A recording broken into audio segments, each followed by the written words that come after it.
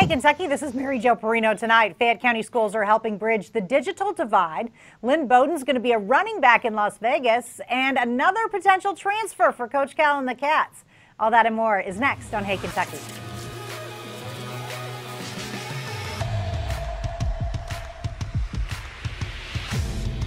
Welcome to Hey, Kentucky with LEX 18 Sports Director Keith Farmer in his Oaks attire today on what should be Oaks Day. I have not worn a tie in like a month and a half, and it had to come out, and the pink had to be worn because it is Oaks Day. It is. Although we can't enjoy it till September 4th. Regardless of where that it's not happening, it's still Oaks Day in the state of Kentucky. All right, let's begin with Fayette County Public Schools, who have announced the launch of several initiatives to help students get through the COVID-19 pandemic. The district announced it would be continuing a daily storytelling initiative virtually with celebrity readers.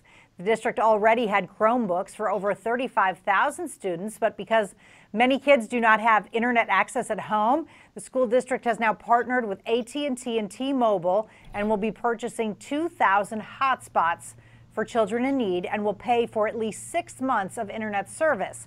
They expect the total cost to be around $250,000. A call-in help desk has also been established for families that need technical assistance. Radically change the world around us. Our core values have remained constant. Team FCPS has continued to put students first, ensure victory in our newly defined classroom, collaborate, build capacity, and hold one another accountable for success. We continue to partner with families and draw on the strength of our community. As far as graduation goes, for now it still looks like it's going to be a virtual event, but the school district is holding on to its reservations at Rupp Arena. Keith, it's not like if graduation doesn't happen, anything else is going to happen at Rupp Arena. But I think every district is going to try to figure out something as far as graduation. Yeah, we've heard like some drive-in kind of graduations, some virtuals. If it's a small enough school, I don't see why they couldn't do a Zoom kind of deal there. But yeah, for some of these larger schools in Lexington, I'd love to see them just kind of hang on, see if they can do it later on in June or maybe even July before everybody takes off for college or in the military, whatever the case may be. Listen, internet is one of those things that I just know is going to be around. So to see the number of kids that are without Wi-Fi and reliable Wi-Fi has been staggering, eye-opening, and I'm so glad they're doing something about it. That's a great idea, and I'm glad they're doing something about it, like you said. Yeah. All right. Now that the virtual spring semesters at colleges brought on by the coronavirus are winding down, many students are left wondering, what will college look like in the fall? Many colleges across the Midwest have proposed plans that include students returning to campus in August, contingent on the continued slowing of the spread of COVID-19. With many universities facing a serious cash deficit, the University of Kentucky is facing a $70 million budget shortfall. There have been no raises, furloughing of hundreds of employees, but fall tuition and housing money bring a big influx of cash. So returning to campus for the fall semester and getting back to a reinvented or reimagined normal is UK's focus. They plan to reopen to students in August, but they're still finalizing those plans. The question for students is just as hard. Is it worth risking the extremely high tuition money for a semester that could still be in jeopardy, or will they feel safe enough to come back? One research company has predicted a 20% drop in enrollment this fall. Keith, at this point, UK has said that the numbers for their fall semester are looking really good. Yeah, I sat there, though, and tried to put myself in this situation, and I think it really depends on the person. I mean, if you're coming from a long way away, maybe you want to go to a college that's closer where you can stay at home and go to school or do more online. So it's good to hear that UK is getting good numbers. I just don't know if it's going to happen everywhere. That's very true, and it may be in-state numbers as well. Well, as our world starts reopening with people wearing masks in public, one Lexington mental health counselor is warning this new experience could be anxiety-inducing for some. It's been more than a month since the state has been healthy at home, and looming fears of the coronavirus aren't going away totally, but some anxiety could be a positive thing. Keeping in the forefront of your mind helps you stay aware of some of our new rules like social distancing, touching your face, and what you are touching.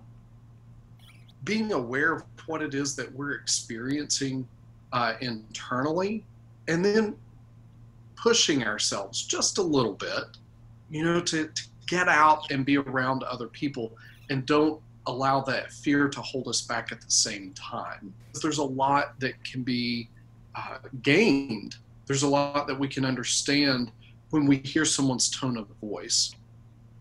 Keith, I don't know about you, but the waves of kind of anxiety come and go. I think a lot of people are dealing with trying to figure out what mental health looks like when you're so isolated. Yeah, and not only that, I'm thinking about, like, at least it helps you think, like he said, think ahead to when we get to the winter months and the flu starts coming on. I think we're going to remember this, and we're going to know how to react around that. And then I'm wondering, are we going to ever shake hands again? Are we ever going to hug those that maybe aren't family members? It's something to think about for sure. I know. I'm going to, because it's just nature. It's just natural. Yeah. Where have you heard this before? A national news outlet is predicting Kentucky's football record won't be that great. Disrespect. CBS sports analyst Barrett Sallee predicts the Cats will go 6-6 in the regular season, winning just 2 games in the SEC and barely making a bowl game, despite all the talent that's returning from last year's team that won 7 regular season games and the Belk Bowl with a receiver at quarterback. Sallee has Kentucky losing to Florida, South Carolina, Auburn, Missouri, Tennessee, and Georgia.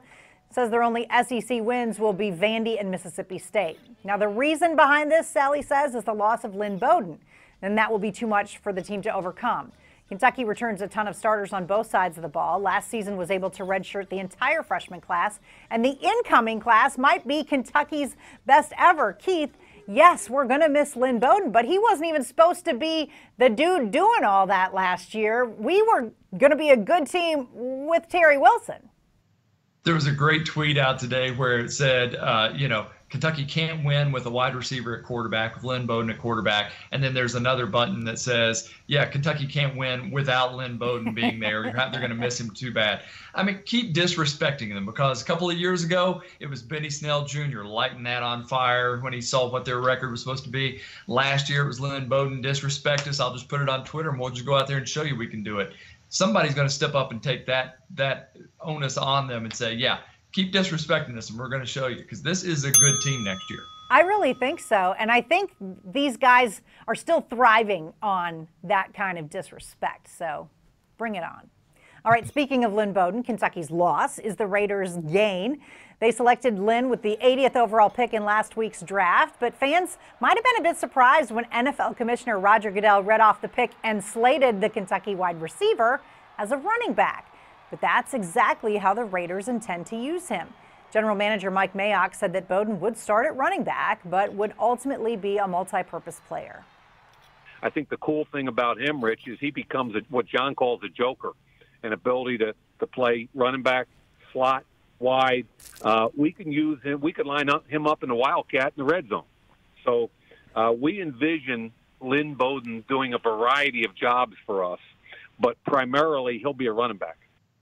Surprise, surprise, he can do it all. And now we know what jersey number he will be wearing. He tweeted out he'll be donning 33 in Las Vegas. I don't know if this is a coincidence or not, Keith, but that was also my number in high school. There you go. You're going to have to get the jersey for sure. I can't. The thing that excites me is the way they're talking about him and the way they want to use him. Sounds like from day one, they want him out there on the field, and that's awesome to hear. Yeah, and that he had been high up on their, wish list for a long time.